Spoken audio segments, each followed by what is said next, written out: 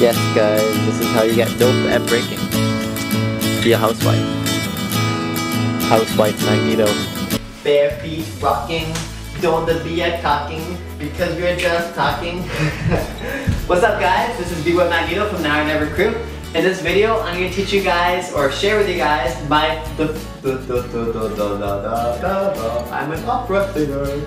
The 3 most important factors, 3, as you can see I'm on point with my videography today. So again, the 3 most important factors of battling in my eyes. So let's get right into it. The first factor we're going to go over is body language, number 1. For body language, the number 1 thing I want to go over with this is confidence. So with whatever we're doing, if it's top rocks, go downs, footworks, whatever it is, poses, anything, we always want to make sure we're doing it confidently, okay? That's super important because it shows everyone around you that you're comfortable with it and that you're confident, you know what you're doing, you know what you're talking about, and that you're ready to be there and you're ready to win. Gaining confidence in myself was super hard and took me a long time to get, but it's something you get from just constantly battling, constantly competing, constantly loving yourself, as weird as that may sound, and just starting to be more and more comfortable in your own skin, in your own body. So, second factor with body language is, eye contact, okay?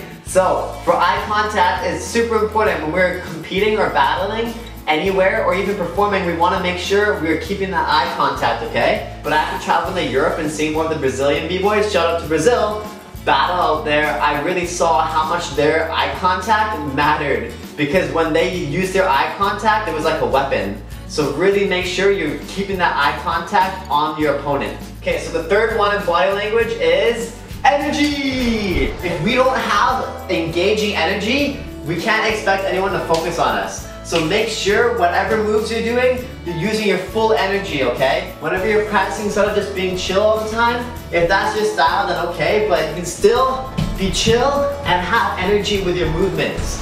Having a lot of energy is super important. So really make sure that you're using your full energy and you're really being confident with each one of your moves so that you're doing it full out. Because if we don't do our moves full out, how can we expect people to take us seriously when we're doing that move or movement? Okay, so second one, originality, guys. I think it's the number 1 most important factor of breaking nowadays, period, is to be original. Especially fresh off the Europe trip, going to IB and Outbreak, seeing some of the top cats, and also competing in competitions and entering when there's at least 200 to 400 people entering. What the heck's gonna make you stand out in front of 1 or maybe 5 people when they're watching 400 people? You gotta stand out. So if you don't stand out, if you're not original, you're probably not gonna make it past the first round. If you film yourself, or if you look at yourself ever, and you see the moves that you're doing aren't original or creative, then people around you are probably going to be thinking the same thing. So if you don't find yourself exciting, how do you expect other people to find you exciting? So the first one is cleanliness/execution. Just try and be smart with your moves. If you don't have a move down and you hit it 50% of the time, don't throw it in a battle. Or if you do, be prepared to mess it up. And if you mess it up, or if you don't hit it how you want, don't go, oh, I suck, I'm the worst b-boy, I'm bad, I need to quit, this is crap. No, you don't have the move down, so of course there's a 50-50 chance you're gonna hit it or not. Just try and have your moves battle ready and do your battle ready moves in the battle. There you go. Okay, technique number 2, knowing your arsenal and what to do with it. So your arsenal is all your moves and movements you've created and you've been taught that are under your belt, which is your arsenal of moves. There you go.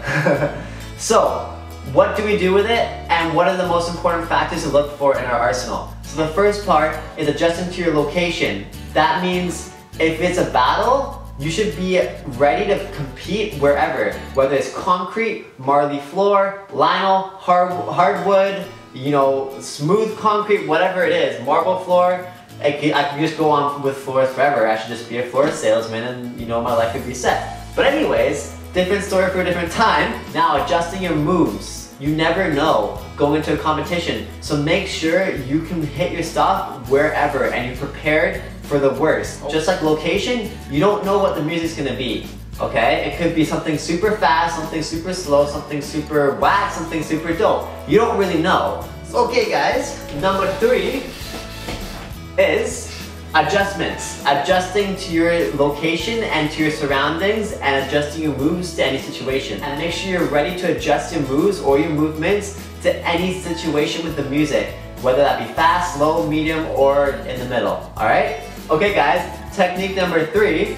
So, the third one we're gonna go over is the X factor. And the first part of that is musicality. So I really think that musicality is the freshest and dopest part of breaking, just because it shows that adjustment to the situation, that freestyle aspect. That's why if you just watch my video that I just posted, majority of the clips are just me when I've hit those beats in the moment and when I've adjusted to that situation, just because honestly, if I do a dope set, then it's just a choreographed movement. But if I do something different to the music in the moment, I think that's when I'm, in my eyes, the best.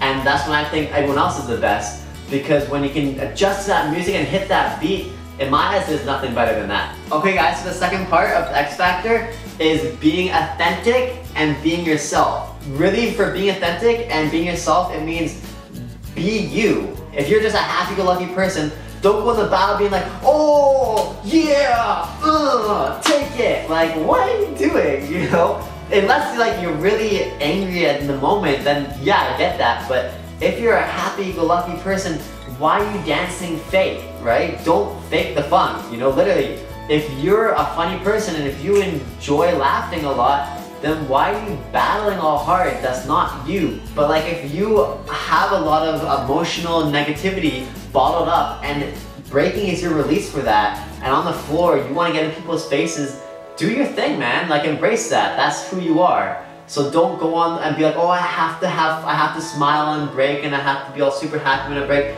No, if that's your release and if that's what makes you happy and brings you happiness, do you. Do that. X Factor number 3. Okay? Again, in my eyes, literally the most important part of life, period. Having fun, being happy, okay? So when you're battling, if you can have fun and enjoy the moment, however that means to you, whatever having fun means, again, if that's being aggressive, this, whatever brings you joy and happiness in the moment, do that, okay? When it comes down to the bottom line, if you're not enjoying yourself and if you're not happy and if you're not having fun battling, stop. Like, straight up, quit, don't break. I'm serious, if you don't enjoy battling, then don't battle. There's so much stuff we can do in life. You don't have to be super crazy at this. Like, no matter what people are telling you, if you don't enjoy it, don't do it. If you enjoy this or you love it, show people that. You know, if you're super happy to be there, smile in the battle. There's nothing wrong with that. We don't have to be aggressive. We don't have to be forced anything. Just do you, as I just said, but be happy. Because if you're happy in the battle, all the judges are gonna see that. People around you are gonna see that. People are gonna vibe off that. And that's gonna be you. And you're gonna go out of it just, regardless of how you did, happier than you were before. So please make sure, please be happy and do you and have fun with it. Alright guys, that's all from me. This was Bboy.Magneto from Now or Never Crew. I hope this helped you out and you guys got at least a little bit from it. Or maybe just a smile or a laugh from me. Alright guys, peace out.